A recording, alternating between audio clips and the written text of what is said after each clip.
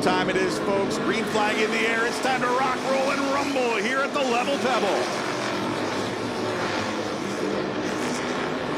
See some cars getting sideways as they put the power down, spinning the tires, coming to green as Sean Hingorani getting the jump here at the start.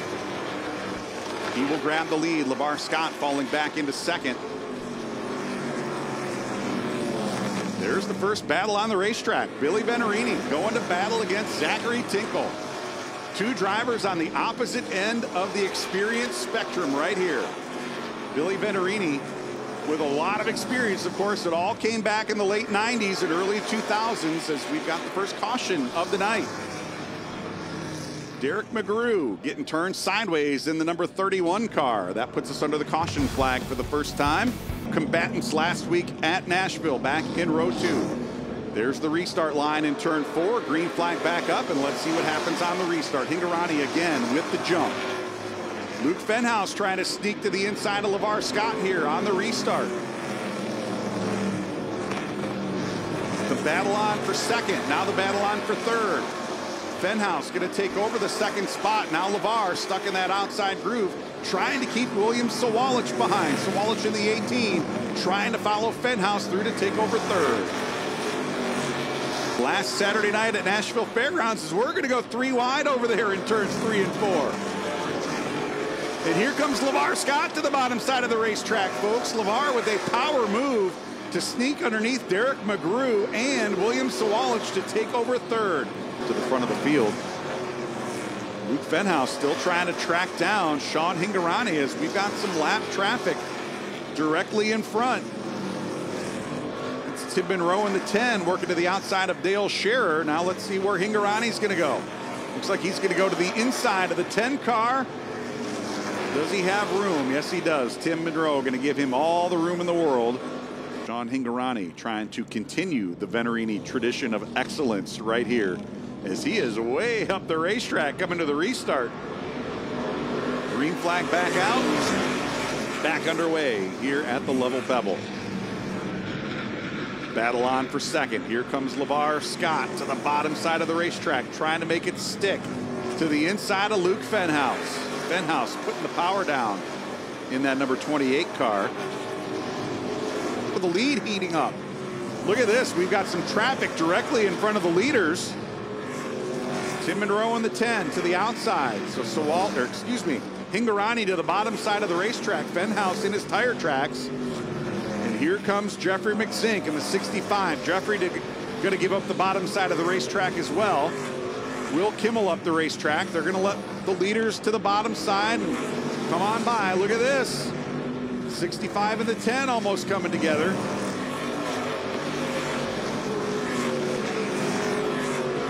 Sean Hingorani navigating some of that slower traffic. He's going to maintain the lead. Tim Monroe not able to really keep that car to the bottom side of the racetrack, but he's keeping his momentum up. Here comes Hingorani now to the backside of, we've got a caution flag. Caution flag out for the third time here tonight. Derek McGrew in the number 31, sideways once again over in turns 1 and 2. William Sawalich, Billy Venturini back in row 2, coming to green. Hingorani again using up every inch of the racetrack, coming to those restarts. And that's going to allow William Sawalich to look to the inside of Luke Fenhaus. Now the battle on for second.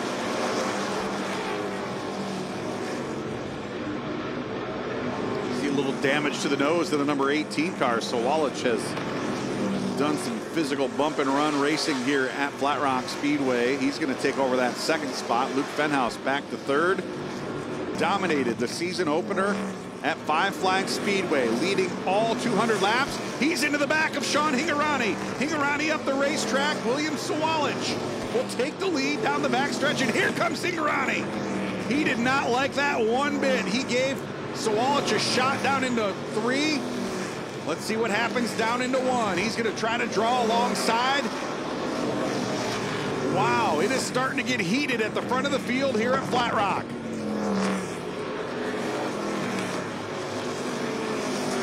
Sawalich locking up the brakes just a bit, going down into one that time around, but he's going to open up a little breathing room, and he's going to need that breathing room right now because Sean Hingorani in the 15 car, very heated inside the cockpit.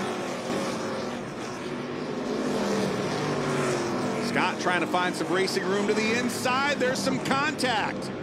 Fenhouse a little sideways, LeVar down into the dirt. Fenhouse holds on to it, but he's going to give up that spot. LeVar Scott to third.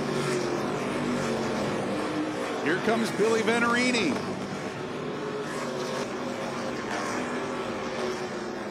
So things getting a little physical here within sight of the checkered flag at Flat Rock Speedway.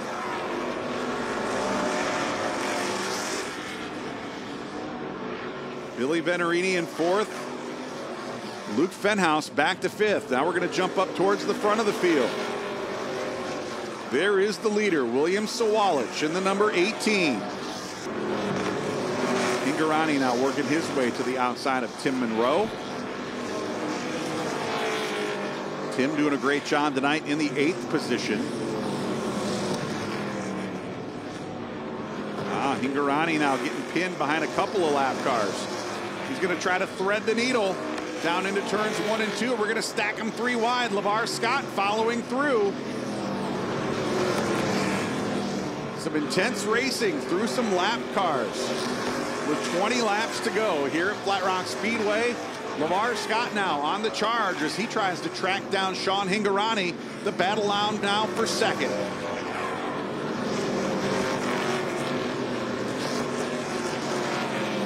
Sparks off the back of the 15 cars. LeVar looking to the inside. Does he have room? Hingorani up the racetrack. Side by side for second. LeVar Scott cleanly to the inside. He's going to take over the second position. LeVar Scott to second with just 13 laps to go. Flag up one more time around for William Sawalich. No pressure from behind. Clean and green down the backstretch into turns 3 and 4. He'll be looking at the checkered flag. This time by William Sawalich, picking up career win number 2 here at Flat Rock Speedway. William's second win on the season, and a special one at that here at Flat Rock Speedway. What's going through your mind right now getting out of the race car? Yeah, I think I saved my tires perfectly and kind of hoped for a restart there, and that happened. I'm really proud of this team. We had a really fast sound gear Toyota Camry, and I can't thank this team enough for this opportunity. Really cool track, really racy. Kind of got into the 15 there. I thought I was inside of him, so I kept my nose in, and I thought it was pretty fair. Congratulations on the win. Thank you.